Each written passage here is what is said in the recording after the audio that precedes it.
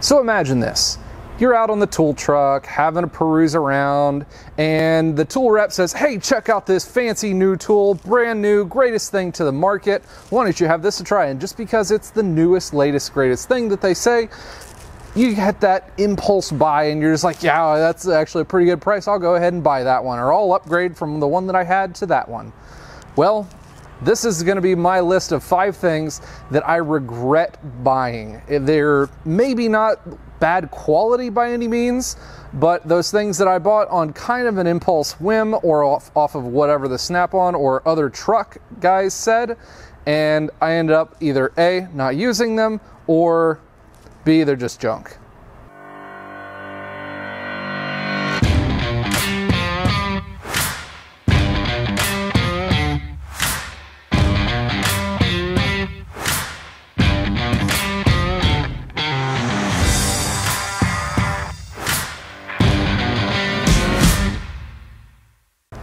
Like I said, some of these tools, they're not really bad tools, and maybe in some applications they might work fantastic for what you do, but in my certain circumstances the tools just did not end up fitting the bill of what I thought they were professionally able to do.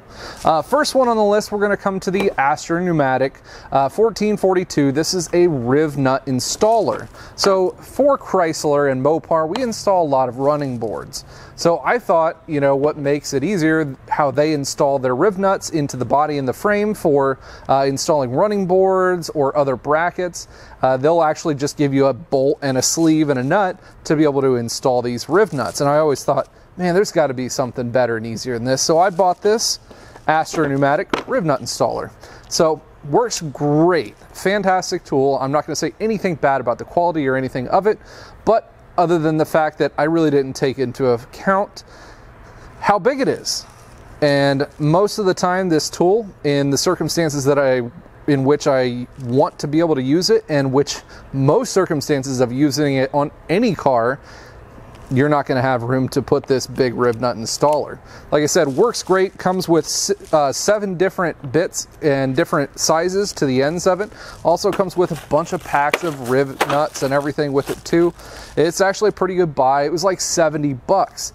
But like I said, to the fact of most extent, you guys are installing riv nuts on the inner portions of the fenders. This doesn't fit in between there. You guys are installing them inside underneath the consoles, trying to put brackets on, doesn't fit in there. In the engine bay, doesn't fit anywhere in there. So one of those things where flashiness is not always best, and make sure you look at the surroundings of which you're going to be using your tools. So number 1 on my list of tools I wish I wouldn't have bought was the Astro Pneumatic 1442 riv nut installer. Next on our list, we're going to have a look at the Milwaukee right-angled screw drill. Now, this drill, I thought originally this thing was going to be the cat's ass because I work on a lot of cabinetry on the inside of conversion vans, inside dashes, having to screw holes inside of those areas quite often. So I really wanted something to be able to put my drill bits into, and this was what was out on the market at the time. And unfortunately, it's just not that great of a tool. The delay on the tool is pretty significant. Even if setting it all the way at certain different settings, it's even worse when you set it to a lower setting. The battery life on this one is not all that great unless you guys are using the larger batteries. And at the point of using a larger battery, it kind of takes away the idea of having it compact and nice 90-degree angle to fit into those smaller spaces. On top of that, the chucked head, it takes up more room than you really think, because the insert where you put your drill bits down into is not all that deep either. So you guys really have to get some of those jobber, the smaller drill bits, to be able to even think about working on this inside of the conversion van cabinets.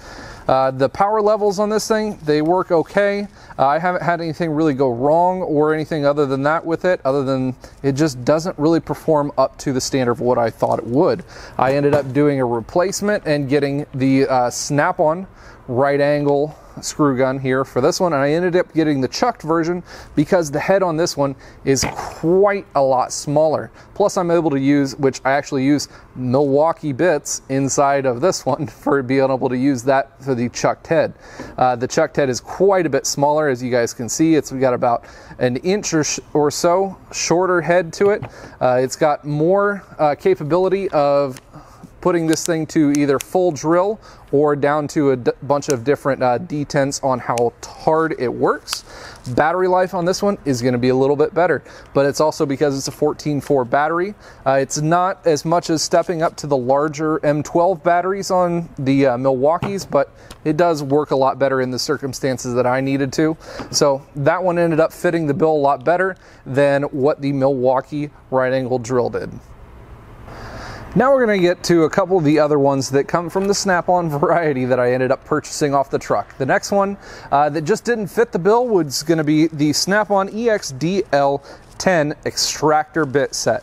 So this one has a 10-piece set to it.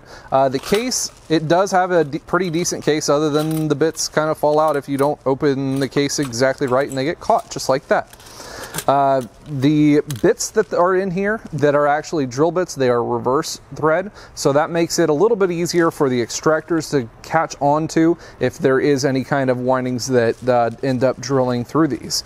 The problem that I have with this kit is these are not very well hardened at all. I'm pretty sure I've replaced more of these bits than I have any other drill bit of any other manufacturer or quality in the history of me using drill bits. So not only that, the drill bits has that going for them, but the extractors also, in the way of extractors and easy outs, you know, you guys usually start off and may abuse these a little bit. I've had quite a few years experience with using extractors, and these ones are not anything fancy when it comes to extractors. This kit definitely is not worth the $87 that I originally paid for it. Way overpriced, and like I said, I've had these replaced or had to replace them on my own because I just got pissed and snapped them off anyways. That they definitely weren't worth the cost.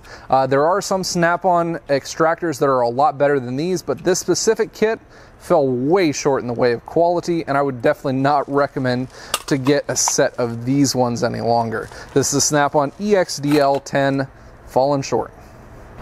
Next up on our list, we're going to come to the Snap-on YAS32A. This is the butane soldering iron kit. It comes with, I believe, 6 different tips for soldering, the actual soldering iron itself in this case, and a sponge for cleaning everything off. The problem that I had with this one is the output on it is just horrendous. If you're going to use this thing for soldering, first off, you better have at least 10 to 15 minutes to be able to get the tip hot enough to be able to solder anything worth a damn.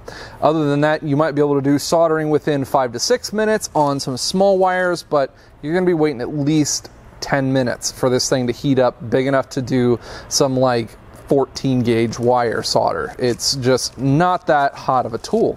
On top of that, a lot of the things I really wanted to use this for was for doing heat shrink. So they usually have these tips that don't have any kind of tip end to them for soldering. It's just open, and you're supposed to have the heat and the flame come out. On this specific version, the tip for these is about 1.5 inches long, which really takes down on the heat output of this. So you're really not getting a whole lot of heat output when it comes to time to actually using them on the end. I have to hold the heat shrink usually within 1/2 inch of the tip to be able to heat shrink it down all the way that I need.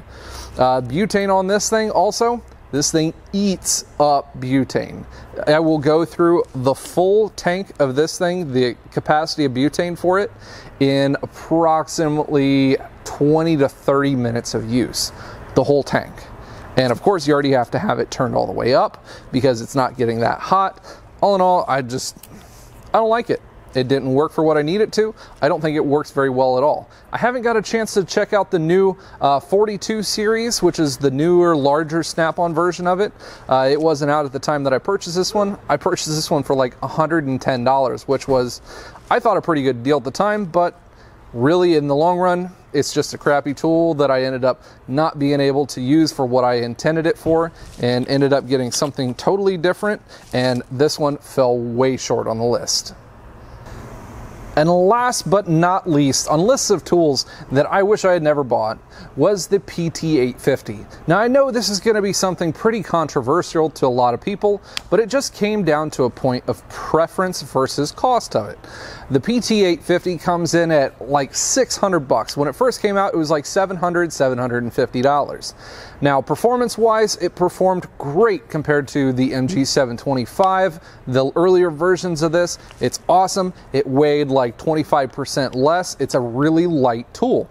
But in the new day and age, everything's gone away from air tools. We've had the availability of getting much better lithium-ion technology and much better in the way of brushless and cordless tools. So at the point I bought this PT850, I thought I was going to use it all the time. I ended up using it for a couple months and then upgrading to the Milwaukee half-inch impact. Now this one being a PT850, you would think, okay, it's going to have 850 foot-pounds of torque. Nope, it's rated at 810. Technically, it's rated at 1190 foot-pounds of breakaway torque, but we all know that that's slightly on the exaggerated side, knowing that, you know, a couple of the other tools are putting that out, and this one just doesn't match up to it. Now, everyone might say, oh, it's probably your shop air or something else in the way you're using it. You're using an extension. No, I know how to use these things. We run about 150 to 165 PSI of shop air, and this thing, it just can't keep up. Now, I will give it to Snapon. They made a great tool. It's held up. I've not had any issues with it at all. I've not had to have it rebuilt whatsoever. So I give them a thumbs up for that one. But as compared to the newer brushless technology, even my Milwaukee 3/8 stubby impact really has the output of this one. And with those coming in at half the cost or less, plus the fact that they're battery powered, don't have to have the air chuck hooked up onto it all the time. I can take it out onto the lot and use them whenever I want to. This thing just falls short for what a lot of guys in the automotive industry want to use it for. If you're one of the guys though who really love their air tools and like to use them still in the shop all the time, this is going to be one of the best ones in the market still. Unfortunately, there's not a whole lot that match up to it in the way of power versus weight inside of the shop, so I give him a thumbs up for that one. But unfortunately, in my situation, this one just doesn't measure up. Now let's get a little bit more interactive with this one. Down in the comments below, I want to see your guys' opinions, whether it be on these tools, whether you guys want to tell me I'm a big old loser and don't know what I'm talking about with these, or whether you guys agree that these tools are either A, junk, or B, just outdated for the technology in the field that we have currently.